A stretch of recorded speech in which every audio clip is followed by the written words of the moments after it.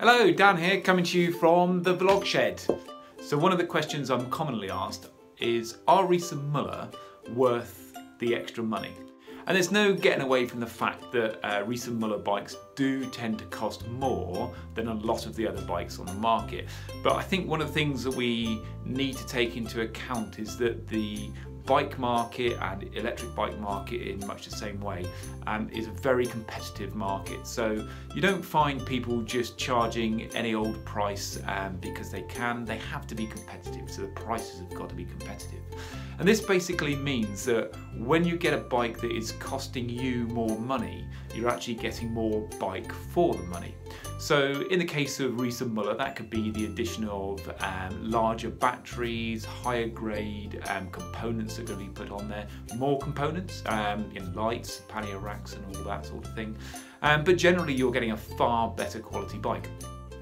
Good examples of this within the Riese Müller range are looking at things like the addition of either an NVOLO hub, so a continuously variable gear, or a roll-off hub.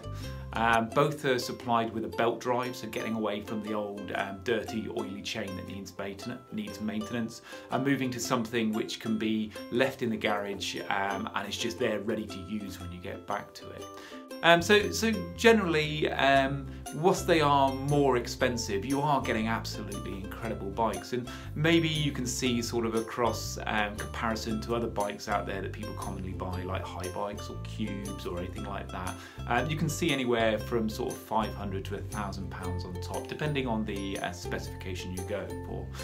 The £1,000 tends to be if you go for the roll-off E14 electronic gear shift that's on it.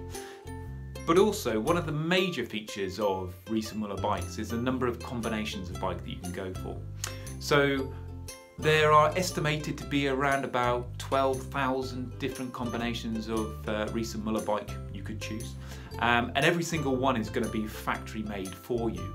So you can sit and go through the catalogue, you can choose obviously the size and the colour of the bike, you can then choose the gearing that you're going to go for, you can choose the options, the off-road packs, the comfort packs, the pannier racks, all sorts of different options to make that bike specifically yours.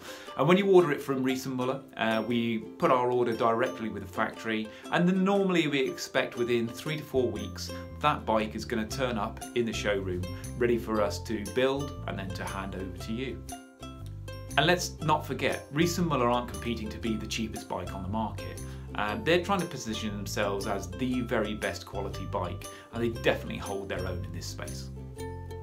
And as you look across e-bikes generally, having had experience of making my own bikes, buying cheaper bikes, then, you know, having ridden them all, once you come to ride a Riese Müller, you can really feel the difference. So it really is important to recognise that there is something that you're paying for that goes a lot further than just the details that are written on a page.